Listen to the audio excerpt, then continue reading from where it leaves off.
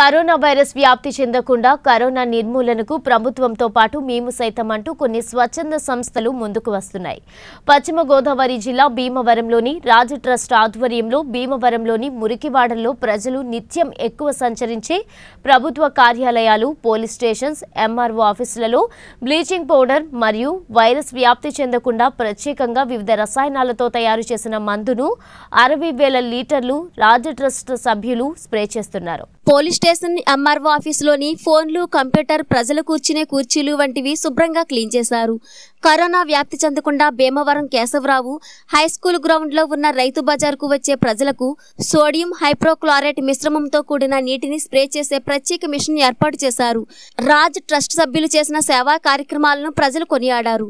Raj trust chairman Ganta Rajkumar మాట్లాడుతూ ప్రజా శ్రేయస్సును దృష్టిలో పెట్టుకుని ఈ సేవా కార్యక్రమాలు చేస్తున్నానని, కరోనాను పారద్రోలే ప్రయత్నంలో తన వంతు పాత్ర నిర్వహిస్తున్నందుకు సంతోషంగా ఉందని తెలిపారు.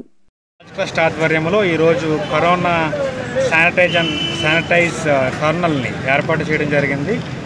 దీంట్లో పైన నాజల్స్ ఫిక్స్ మనం ఏర్పాటు చేసి ప్రజలు మార్కెట్లోకి వచ్చేటప్పుడు వెళ్ళేటప్పుడు సోడియం హైపోక్లోరైడ్ 1% మనం పిచికారీ చేయడం జరుగుతుంది. తద్వారా కొద్దిగా క్లీన్ అవుతుంది. సోడియం హైపోక్లోరైడ్ ద్వారా చేతులు కడుక్కుంటే 100% క్లీన్ అవుతుందని గవర్నమెంట్, అదేవిధంగా WHO కూడా నిర్ధారణ చేసింది. కనుక రాజ్ ట్రస్ట్ ఆధ్వర్యంలో ఈ యొక్క టన్నెల్ మనం ఏర్పాటు చేయడం జరిగింది.